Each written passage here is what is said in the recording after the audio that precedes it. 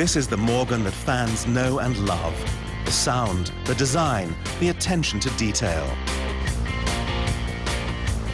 Some 3,000 Morgan owners and enthusiasts flocked to the town of Cheltenham in England this weekend to celebrate the brand's 100th birthday.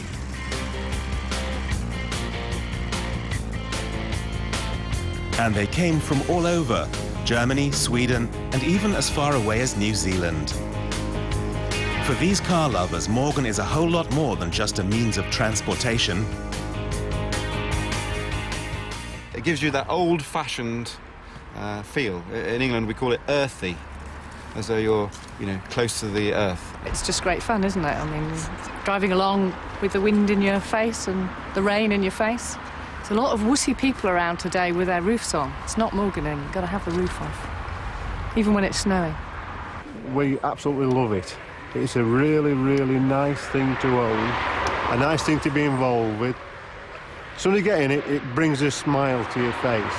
Straight away, as soon as you actually get in the car. It's very, very, very, it's a good way of life. There's no envy factor. People see it and say, oh, neat car. It's felt really enjoyable. I mean, we enjoy it. And like we say, we've had one for years and enjoyed every moment of it. I think you either like them or you don't, but it's, me personally, I think it's a brilliant car. And it's a car with a long history. In 1909, HFS Morgan founded the Morgan Motor Company in Malvern Link, a town south of Birmingham.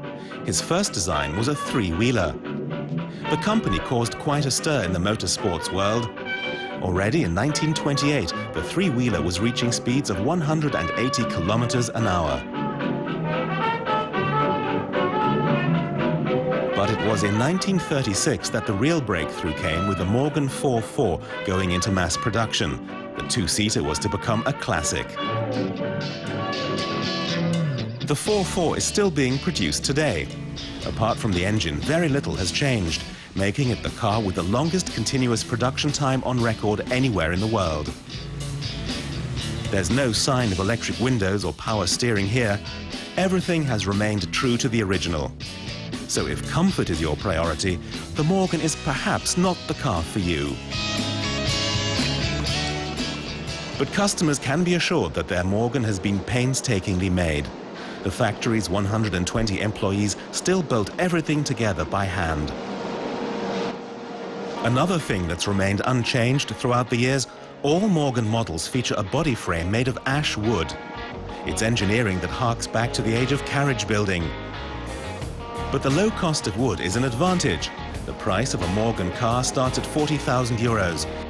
And at just 850 kilograms, the cars are very lightweight, which makes them surprisingly sporty. It's a recipe that has won the car company some faithful fans. Some 20,000 people around the world are owners of a Morgan.